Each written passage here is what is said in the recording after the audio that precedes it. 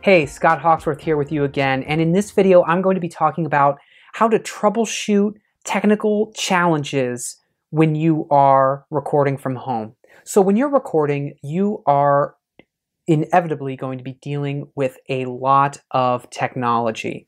You have microphones, you have your computer, you have all sorts of inputs and outputs, you have your monitors, you have headphones, you have your audio interface, you have all these different electronic components, and invariably you're going to come up with issues where they aren't working correctly.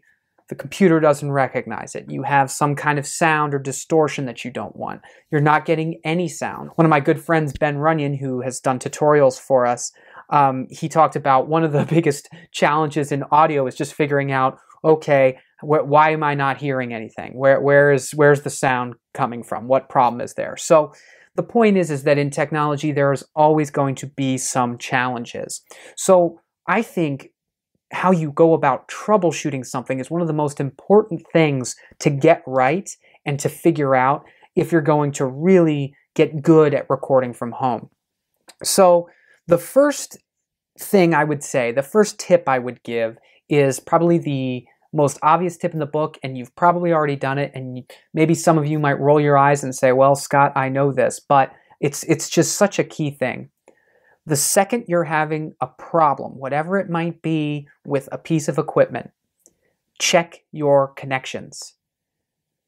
And what do I mean by that? Make sure, if you're using an XLR mic and you have your XLR plugged in here, check your connection. Make sure, is it plugged in snugly? That's the first thing. Make sure everything's plugged in snugly. Sometimes you might find something isn't, so then okay, you push it in further and then you're fine.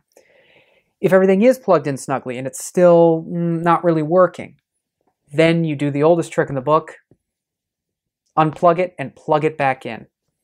Again, I know this seems so elementary, but it's one of those things that I cannot tell you how many times I've had trouble with a piece of equipment and I've just unplugged the thing and plugged it back in and it's worked. So first thing, go for the obvious stuff, your connections. Second tip, if you're dealing with unwanted noise, any kind of distortion, any kind of hum, anything that you just wouldn't want to be captured in your recordings, consider where your microphone is actually positioned and consider what extraneous electronic items might be influencing that. So if you have a cell phone and your cell phone is sitting near that microphone, that's a no-go. Don't do that. Move your cell phone across the room, put it in your pocket, turn it off, do something so that it is not interfering with your recordings. I have an example right here. So I have this monitor. When I listen to my studio speakers, if I have this monitor on, I get a signal that gets picked up and it's like a really high-pitched signal. I cannot mix with that. So whenever I have to mix, I know I need to turn off and unplug my monitor, and I'm only mixing on this. That's just how I know I have to work, because there's just interference that's caused by that. So that's another troubleshooting tip, is make sure that if you're hearing if you're having trouble with things getting picked up that you don't want to have picked up, go ahead and make sure that you're away from all electrical sources, that you're keeping your microphones away from those sources. Notice right here, I've got my vocal shield right there and my pop filter.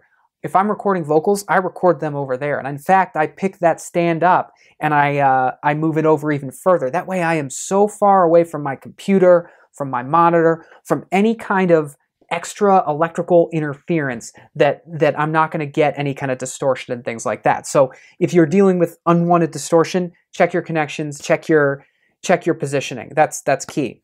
Another troubleshooting tip in general, if you are having problems, go ahead and look at your wires, especially if you have cats or something like that. I have cats. If you're having any kind of trouble, make sure your wires are good.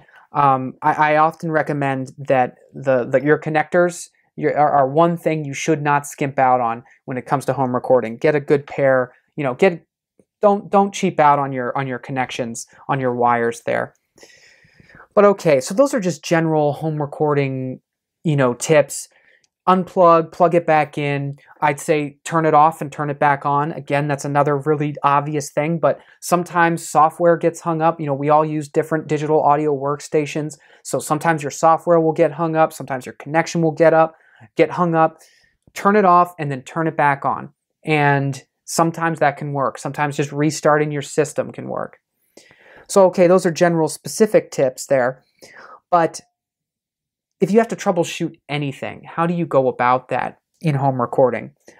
I generally think that the first thing should be check those things I mentioned. Then second, if you have a manual, go ahead and go to the manual and see if you can find something there if you're having some trouble. Third, look at your system, and it's time to go to Google. And the key thing here is this. Whenever you're searching for an answer, if you have a problem, number one, search the title of whatever the piece of equipment is. So this right here is a Samson C01 studio condenser, okay? I am going to search that. I would search that. Then I would know. I have my MacBook Pro here. It's a 2016 MacBook Pro. It's running Mac OS X Sierra. So I would know that. I know I'm using Logic Pro. I would know what version number that is. And I would put these different things in a search query, because the better you can be accurate. Don't just say, I have no sound in my microphone. Well, what microphone is it? I can't get my interface to work. Well, what type of audio interface is it? What's the make and model? What's your operating system? What's your computer type? These are all things that can make your troubleshooting go a lot faster, because it will get you to the answer a lot more quickly if you know the exact software and type of equipment you're using and versions and all those kinds of things. So, okay, do that. When you find your answer, you'll find there's so many forums out there. There are so many people who have probably had this issue before that can solve it for you. I'll give you an example. I just got this MacBook Pro a little while ago, and I was trying to hook up my audio interface. And I have an older audio interface here, one that I like to use a lot. It's a really solid audio interface. It's very small, but I don't record like full bands, so it works for me. It's an audio box USB. Well, I plugged it in, and Logic was not recognizing the interface. It was not recognizing it. So I checked my connections, I did all that, but then I finally was like, I need to search for this. So I put in audio box USB, 2016 MacBook Pro, Logic, blah, blah, blah. Next thing you know, I found a forum where they showed what the issue was, and I was able to discover that the only problem is I just need to plug the USB into like a USB hub, like a third-party hub. For some reason, going directly into the Mac is a problem for this. I hope they fix that. Get on that, Apple. And I was able to solve it. So that's just an example there. So my closing thought here would be also try to be in communities that can help you.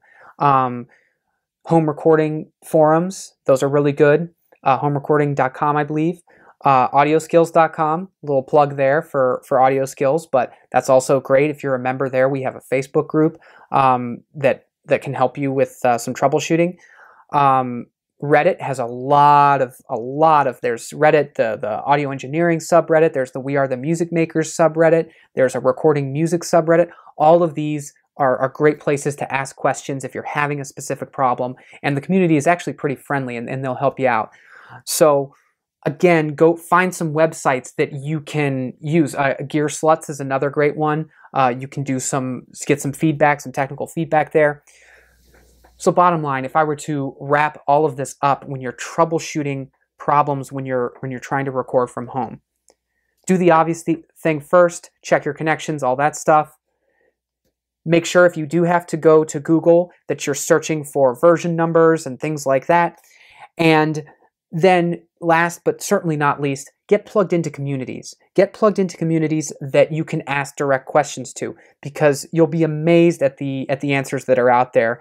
And many of these companies, these software companies and things like that, they have support forums and things like that. You should be aware of all of these. That's how you can do it. I often, unfortunately, run into some people who they have home recording troubles, and it's like they've never had to troubleshoot anything in their lives, and they're like, I'm helpless, I can't do it. There are so many ways to find out and figure out your problems, that you should never have a problem that just cannot be fixed. It's just a matter of how far are you willing to go to search for it, and how many questions are you willing to ask, and how good can your questions be that you can get the answer that you're looking for.